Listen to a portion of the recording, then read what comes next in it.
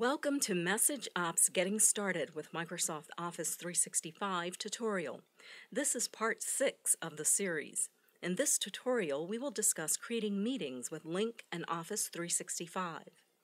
Lync Online is a full-featured, professional-quality, enterprise-grade service with many features and capabilities.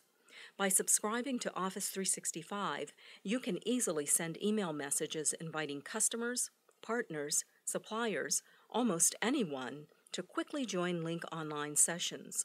With Lync Online and Office 365, you can invite up to 250 people to a single web conference, and your attendees do not need to be Office 365 subscribers.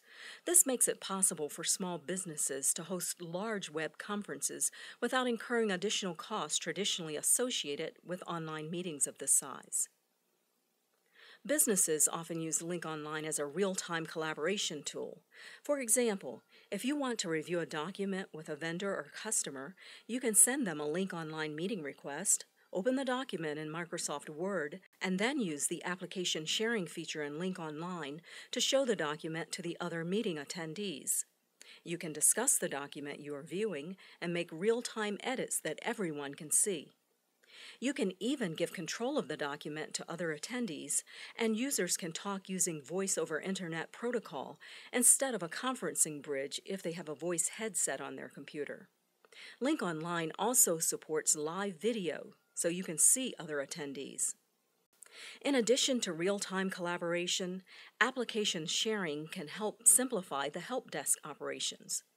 For example, help desk staff can quickly diagnose problems if they can see what is happening on a remote system. Application sharing lets callers share their desktops so that the help desk staff can see problems in real time. Callers can then choose to allow the help desk staff to control the desktop and perform troubleshooting tasks. Another important aspect of doing business is holding meetings, but the cost and hassle of travel for traditional meetings is significant. But what if you could hold online meetings anywhere you have an internet connection? And Office 365 lets you meet face-to-face if participants' computers have video cameras. Some online meeting solutions are cumbersome to use in the real world because it's so difficult to keep everyone on the same page. Discussing a paragraph in a document or discussing a particular slide can be frustrating if everyone isn't looking at the same thing. Office 365 solves this problem by enabling desktop sharing. Everyone in the meeting can see what a presenter is showing, either a specific application, or they can even display their entire desktop.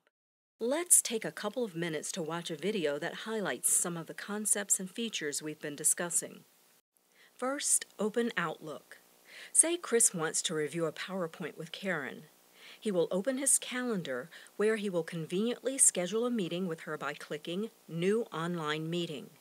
He enters the subject of the meeting and a quick note with details of what the meeting is about. To add documents to the meeting, click Join the Meeting. Your Lync window will open. Once you have joined the meeting, click Share. There you can choose the type of file you would like to share. After it uploads, you can browse the file to ensure it is ready for sharing. When Karen is ready to join the meeting, Karen's screen will be able to follow Chris as he presents.